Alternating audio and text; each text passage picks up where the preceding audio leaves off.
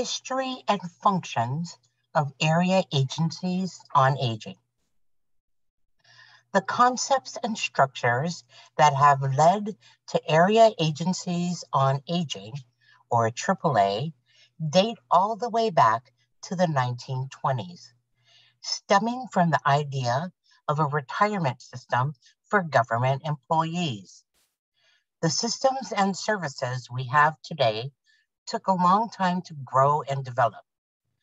The AAAs, as we know and rely on, can be credited to the Older Americans Act of 1965. Under President Kennedy, Congress passed the Older Americans Act, OAA, in 1965 in response to concern by policymakers about a lack of community social services for older persons. The Act established the Administration on Aging within the Department of Education, Health, and Welfare, and called for the creation of state units on aging. The original legislation established authority for grants to states for community planning and social services, research and development projects, and personnel training in the field of aging.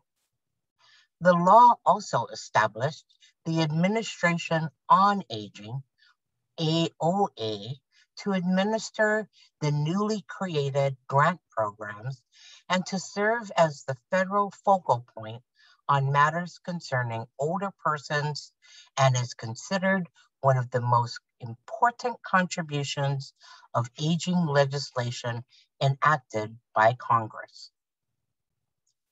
Although older individuals may receive services under many other federal programs, today the OAA is considered to be the major vehicle for the organization and delivery of social and nutrition services to this group and their caregivers. It authorizes a wide array of service programs through a national network of 56 state agencies on aging, 618 area agencies on aging, and nearly 20,000 service providers, and 281 tribal organizations, and one Native Hawaiian organization representing 400 tribes. The OAA also includes community service employment for low-income older Americans, training, research, and demonstration activities in the field of aging and vulnerable elder rights protection activities. It was not until 1973 that Congress passed the Older American Act, OAA, Comprehensive Services Amendments, which established the basis of the AAA system we know today. The amendments added a new Title V, which created grants to local community agencies for multi-purpose senior centers. The amendments also added Title IX, which created community service employee program for low-income persons aged 55 and older. While all of this is the foundation of the services that each AAA provides to their community, it was the Title 20 of the Social Security Amendment, passed in 1974, that led to an increase in services at the local level and included tribal participation as a priority. Title 20 of the Social Security Amendment authorized grants to states for social services. These programs included protective services, homemaker services, transportation services, adult daycare services, training for employment, information and referral, nutrition assistance, health support. OAA amendments added transportation under Title III model projects. The Housing and Community Development Act was established, which provided low-income housing for the elderly and disabled, pursuant to the Housing Act of 1937. Also, the farm and rural housing expanded to include the rural elderly as a target group.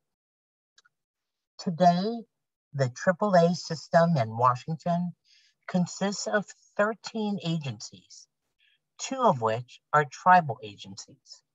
These agencies assist elderly and disabled on a local level across the state of Washington, providing and contracting services ranging from nutrition, transportation, housing, case management, and transition services from medical facilities.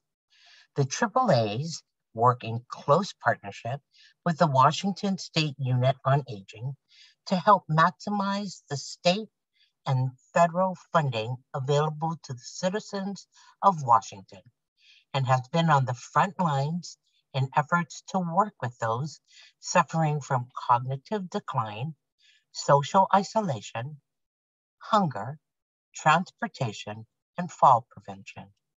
The wide range of services provided to the community by the AAAs continued during the recent pandemic as the agencies showed their flexibility by shifting the delivery of some services to meet the needs of the most vulnerable in our communities.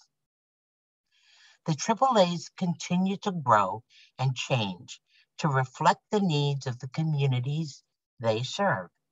Even though we have 13 individual AAAs in Washington State, they all provide some of the same basic services, while each is tailored to the needs of their individual community, making them unique in their overall services and service delivery.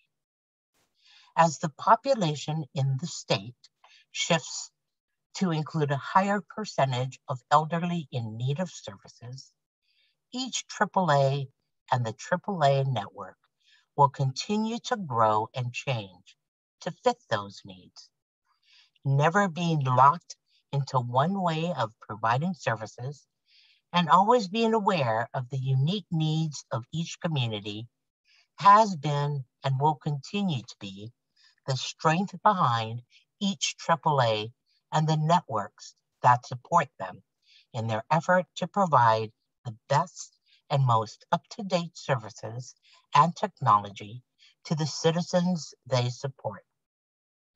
This article was provided by the Washington State Association of Area Agencies on Aging, W4A. W4A is a membership organization made up of the leadership from the 13 area agencies on aging in the state of Washington. W4A's mission is to advocate at the local, state, and federal level for services and support that enhance the lives of seniors and adults living with disabilities.